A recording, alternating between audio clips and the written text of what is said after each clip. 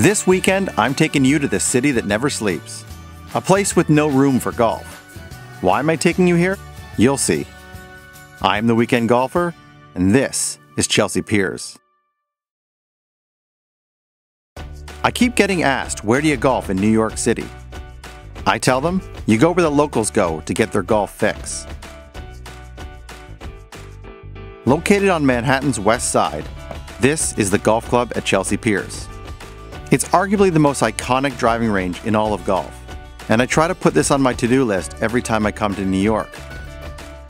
Well, right behind a hot dog from the cart and a slice of pizza. The Piers has 4 levels of hitting bays and is open all year long. It's not overly long at just 200 yards, but that's more than enough for a casual range session. If you want to unleash the driver, the high nets let you wail away. You won't find any buckets kicking around here. This bad boy is fully automated. You insert a prepaid card and the machine does the rest.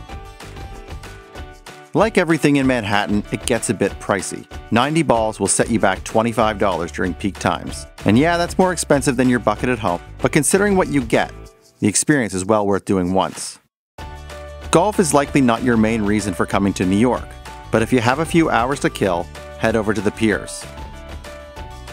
It's a great place to bring beginners or pros.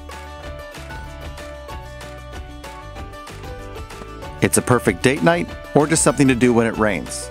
And in season, it's open till midnight. To see more, subscribe to our channel, watch our other videos, and follow us at The Weekend Golfer.